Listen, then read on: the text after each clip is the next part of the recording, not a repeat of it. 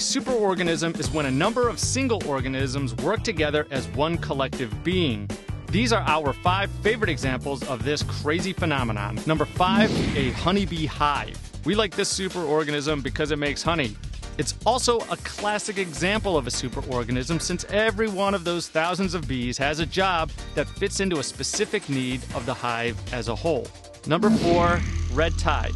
Scientists have already learned that single-celled organisms can communicate with each other, seen here, to determine how the group as a whole should act.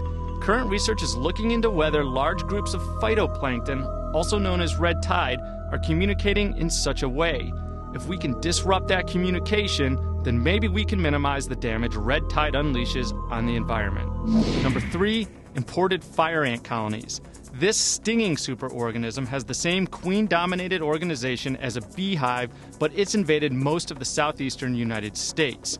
If expansion models are correct, it has the potential to invade further north and west, possibly even into Washington, D.C. and Oregon. Number 2, the naked mole rat.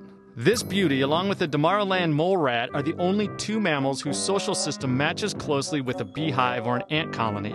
They have a queen who mates with 1 to 3 males, while the rest of the mole rats look for food, maintain the colony, and take care of the young. Number 1, you.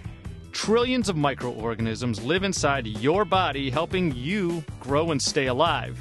They help digest the burrito you had for lunch and keep your elbows moisturized. Because of the way these microorganisms interact, many scientists believe that a human and all of the microbes on board should be considered one big superorganism. For Discovery News, I'm James Williams.